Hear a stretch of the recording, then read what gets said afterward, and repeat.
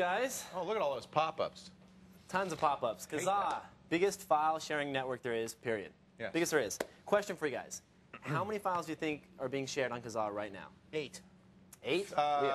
3 terabytes. I have no idea. 3 terabytes? How about 900 million files are currently being shared on KaZaa? That's a lot of files. That's a lot of files, which is cool Copyright because violations. it gives us a lot of, I mean, we can download all kinds of things, MP3s, movies, you name it, but there's one problem. What's that? And that's KaZaa is filled with spyware and adware. Check this out.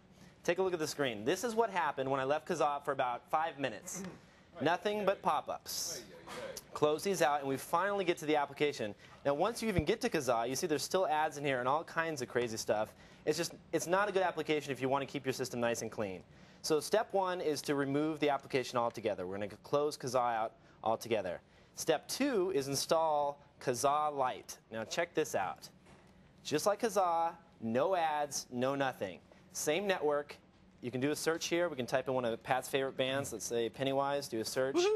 Look nice at all and the Pennywise. fast. Yeah. Tons of Pennywise. It's a great application. It's completely free.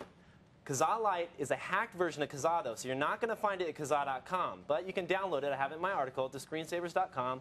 Go there, check it out. And also, if you have any more dark tips, email me, kevin@techtv.com. Is that like legal? I mean, is that? Well, it's some programmers that are out of Sweden, I think, that have hacked it, and actually, I think they've taken some software that actually installs KaZaa, the normal KaZaa that you would normally download, and then just rips out all the ads out of it and allows you to run it in this form. Because KaZaa's not using Nutella or any. It's a proprietary network. Right, their own proprietary network. So they're actually using KaZaa's code and interface, but just ripping out all the ads and spyware.